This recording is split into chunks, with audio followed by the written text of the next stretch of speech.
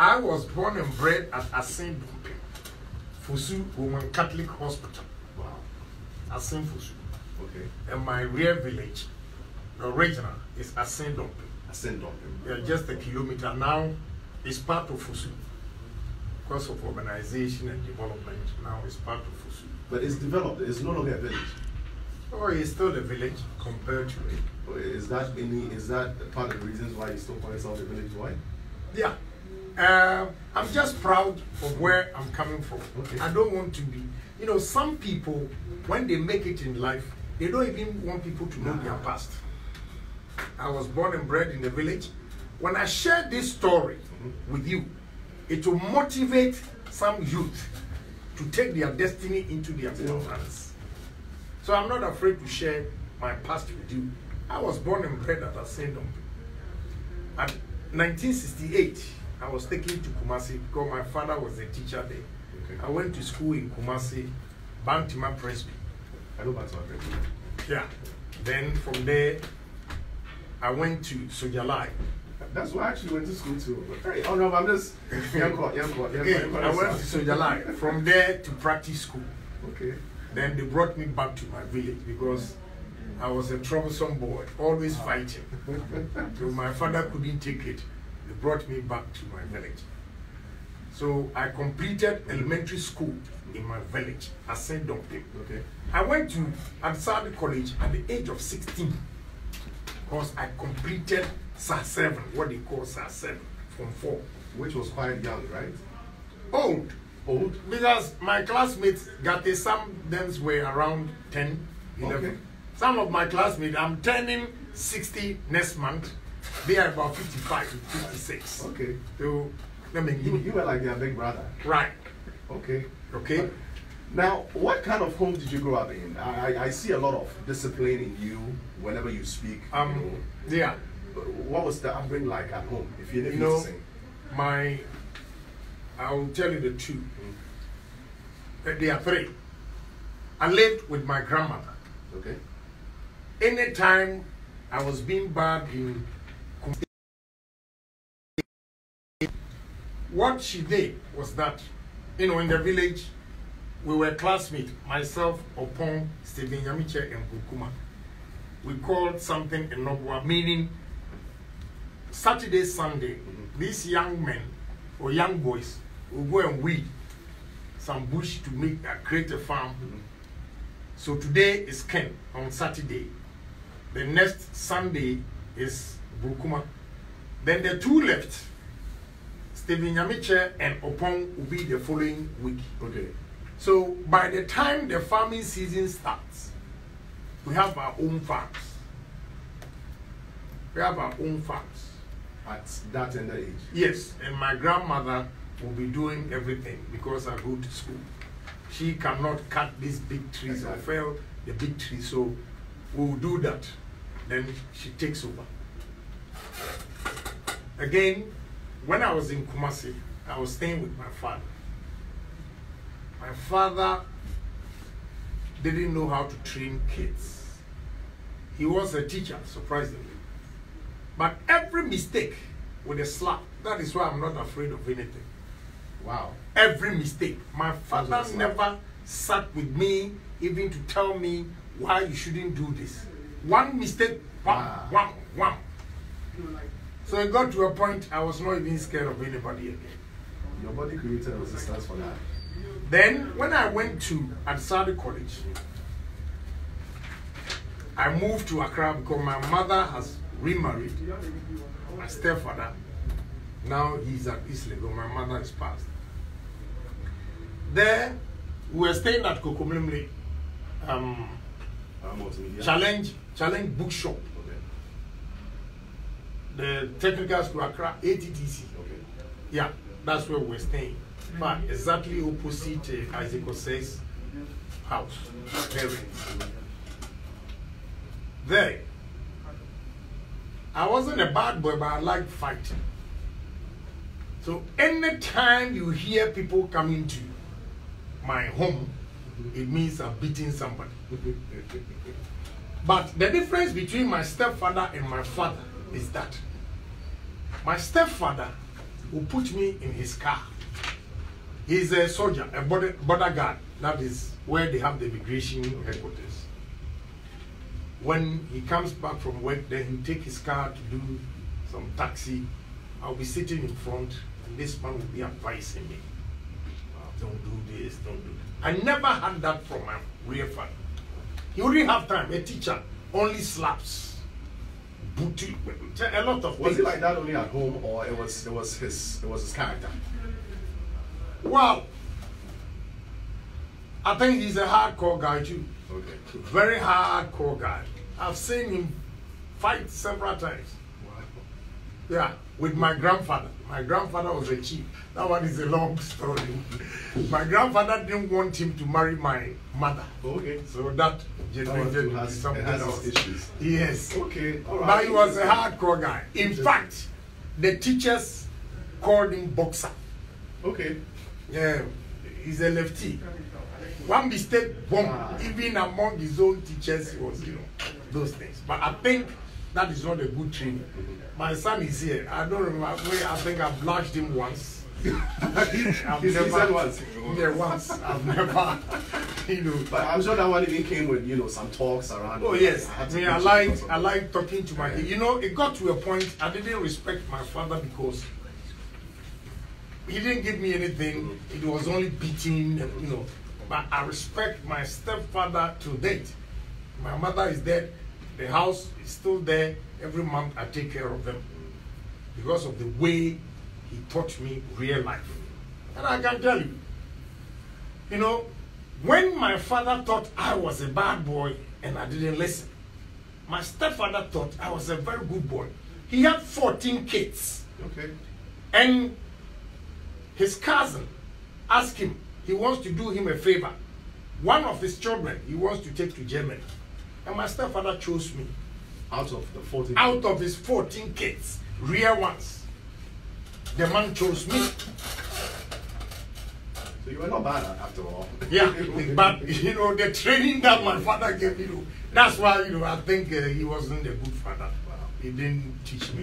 You had a very interesting childhood. Honorable, from what you said, I now know where your interest in farming came from. But now, let's bring it back to now. Farming isn't really a thing the youth are getting into. It's not enticing. I don't know who has been like that. I don't know your time. I was going to give you one hour. I'll give you more if you have time. No, we can do 3 hours. So let me continue, and the people listening have to get the upbringing, how I started life. So at the Saudi College, when I came to stay in Accra, my mother used to sell atokanshi on a small table between Mr. Donko from Agogo and Mr. Agyapong. In between them, 2 ladies, they'll be facing each other. Auntie Foster and my mother, they'll put their tables together and sell. Then in the evening, they'll pack everything in a box and go and put it in those shops. So what I did that time was that my mother was selling what we call wick.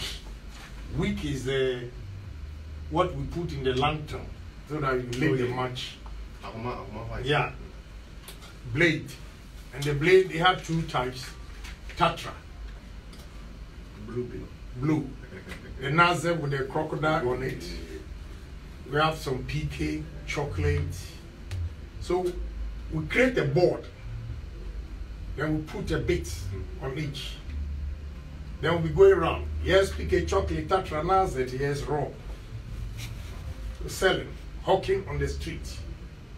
And it was a competition among the brothers or siblings. And one guy always made more money than me, Opong. Now he's a pastor.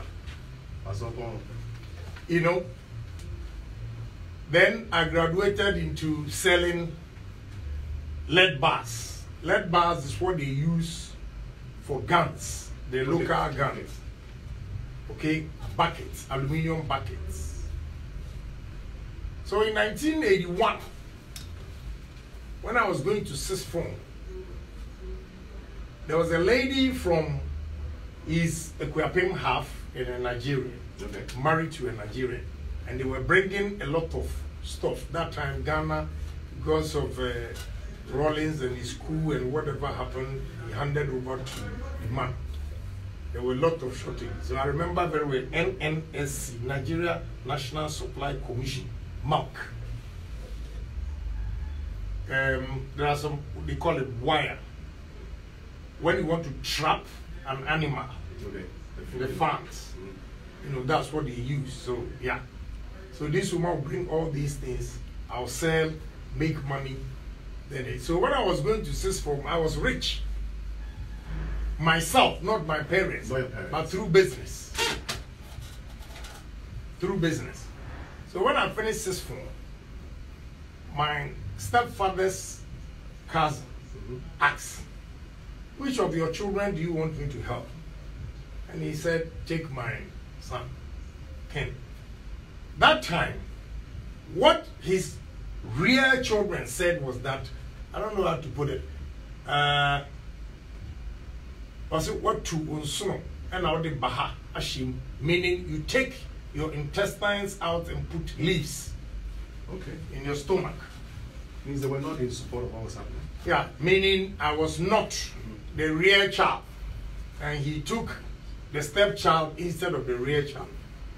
But all the real children that I took them to America, none of them has even come back to say that, brother or sister, let me also help you. They didn't do it. What it means is that if any of them had first gone, that would have been the end of the family. True, that's very true. So, if you want a real prophet, my stepfather is a prophet. He's the one. Yeah, he's the one. He foresaw. Sides, yes. Yeah, he foresaw Yeah. that the future of my family does not come from my own children, but my stepson. I'm sure that he's very proud of you now. Oh yes. So if I'm not mistaken, your first opportunity out of Ghana was Germany. Yeah, Germany. How long did you stay there? I stayed there for 18 months. 18 months. Then I went to America. How did you just move to America through that? 18 months.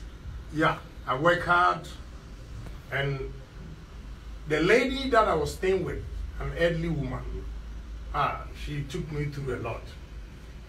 You know, it was not easy to get a job. So I got a job at a restaurant. It's called Times Square on Holmes Boutel or whatever. And I'll start working at around 5 p.m. After that, 5 to 5. Then from 5 p.m., 5 a.m., I'll drive to Promat and also do 2 hours. So I'll finish about 9. Then I'll come home. I'll get home around 11. Sometimes in the train, I'll fall asleep and even miss my station.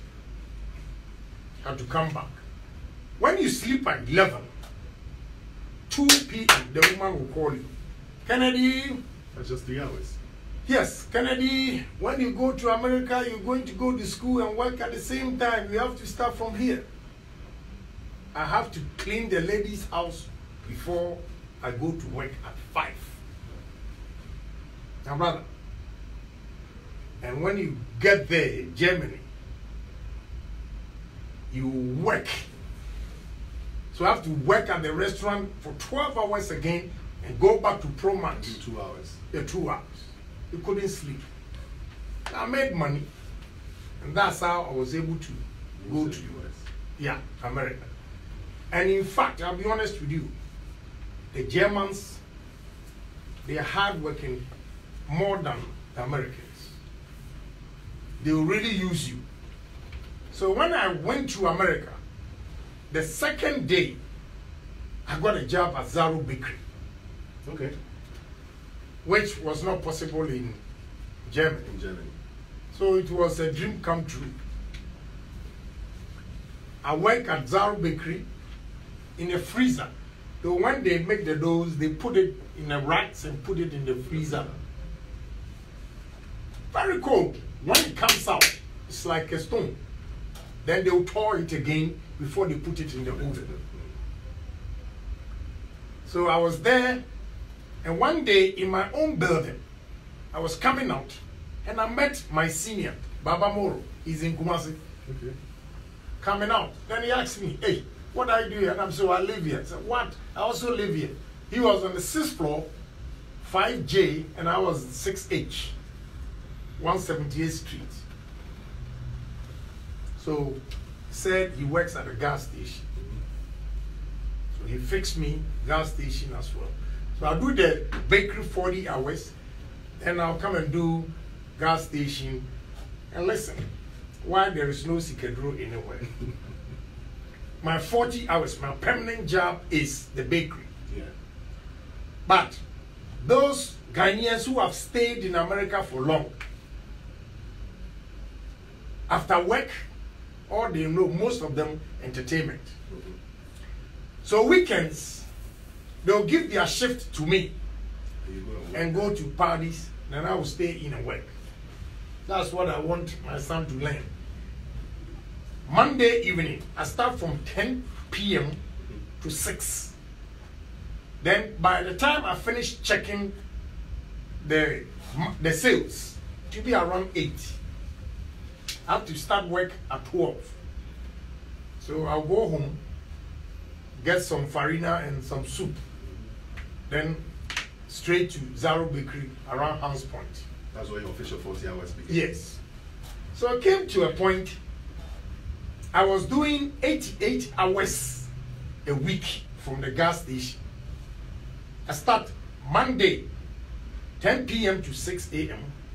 Tuesday, 10 p.m. to 6 a.m. That gives you 16 hours. Wednesday, 10 to 6. That gives you 24. Then you do Thursday. Okay, that gives you 32. Then you do Friday. Now listen. Friday, 10 to 6 gives you the 40 hours. Saturday, 24 hours. And Sunday, 24 hours. So I get 88 hours straight. And you know, because if you make the slightest mistake you make, you die. They'll shoot you. America, you are dealing with money, this kind. So they have bulletproof. You only slide the money here. A gun cannot even go. Exactly. Right. So Saturday, Sunday, I have curtains on the floor. This the oil. I remove them. The ones that I'm selling, the whatever. So I will tear them apart and make it like a bed and sleep on it. Whilst you are sleeping, you are dozing, then somebody knocks. Pump number 5, $20. Your eyes are red. You are using the computer. Oh, sorry, but how old were you at this point? No, I was in 1985. I was 25 years. And so you didn't force it through the season? Were No. there times No. your body just took this long? Yeah. Because of the training from Germany, Mhm. it was easy for me. Easy for you. Germany, I was washing plates. And my brother, if I put my hand in the hot water or after bath, you see these white things here. Mhm. But I've used shea butter, so you can see. Wow. All these years in That's Germany, right. yeah, was washing plates.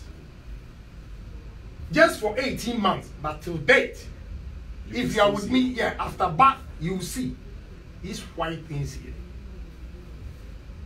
So America was heaven with all these jobs. The thing is, you just went in for the jobs, so it wasn't a challenge for you because what you're saying would be a challenge for somebody else. The challenge will be that you wouldn't want to spend that number of hours. And let me tell you, those we met with their green card and American passport, most of them were working in the hotels. They were making $240, $250 a week. And the 88 hours, I was making only 285. Then the Zaro Bakery, the 40 hours, my take home was $120. But you see, because I put in more hours, I was making about 3/4 more than those with their green card and a passport, because I was earning $400 a week. Those with their passports, American citizen and whatever, were making $250. You were making way more than that. Yeah, because I put in more hours. Then I have a friend here, also from Pong. He stays at Agyapong. And Baba Moro taught me how to drive. I didn't know how to drive until, I age 24, not like them. So Baba Moro taught me how to drive. I decided to drive taxi. So I've saved money. I went to auction and bought Chevy Impala. Same scenario. If you make a mistake, you're going to die. So we have bulletproof in the car. So with insurance and everything, it came to $3,000. I didn't have my green card, but I started working, driving taxi in the Bronx. And listen, who says Sigedro and you can make it? You can make it. In 7 months, I had 8 taxis. From the first one you had bought? Yeah. Because every month, every day, I saved $100. The 7 days will give me $700. But I make more money in the weekends. So I use that to pay my rent and food. But the weekend, you will still make more money. That if I save 100 weekends, I can make about 180 on Friday night, another 180 on Friday night, Saturday night, and Sunday, around a year, come back home with maybe 120, 130. So in a month, I save $3,000. Then I'll go to auction. I want him to listen. My son is standing there. He has to listen. Can you listen? He has a lot of things on silver platter. So I'll go there, auction, buy this car, do the insurance with lawyer Mankwa, big brokerage, do the partition and everything. Then I'll give it to somebody to drive. You pay $40 a day. I don't want stories until this is where probably my father's style or whatever comes in. If I give it to you, it's contract. Sunday evening, you bring my 280. The only time you give me excuse is when I take the car to workshop for maintenance. So regardless, you should still make the money. Yeah, you make my money, 280. And was this cool for them? Did they see you as $40. Was cool. Look, because on my own, I save 100. Yeah. So if I bought a car for you, out of the 100, you have 60 and have 40. If you are working, you can make the 60-hour time. Because I do Zaro Bakery a week, 120. And you are making $60. Yeah, and you are making $60 a day. So it was very good money. So I didn't want any story. So with these 8 taxis, I saved $24,000. My stepfather was a border guard. He went on pension. Jubilee House was WO's quarters that they were staying. They had to throw their things out because my stepfather didn't prepare. So they didn't have anywhere to stay. Then Azuma Nelson and his boss, Mr. Asa, they used to have Paramount Hotel on Agyapong. Yeah. Azuma came to fight. There was a shop, a liquor store on 114 and Lennox Avenue. It's called Fred Wines and Liquor. It was a Ghanaian who set up, opened that shop. So most of the taxi drivers, when we are in Harlem and we are tired, we just go and park our car there. I went in there and I saw Azuma Nelson. Wow. That was your first time meeting him? Yeah. Okay. And the boss, Mr. Asa. So talking, I said, oh, sir, I have money for my mother. They've thrown them out of their house. But I don't know how to get the money. The man looked at me and my age, and I mentioned 24,000. He was surprised. So I gave him $16,000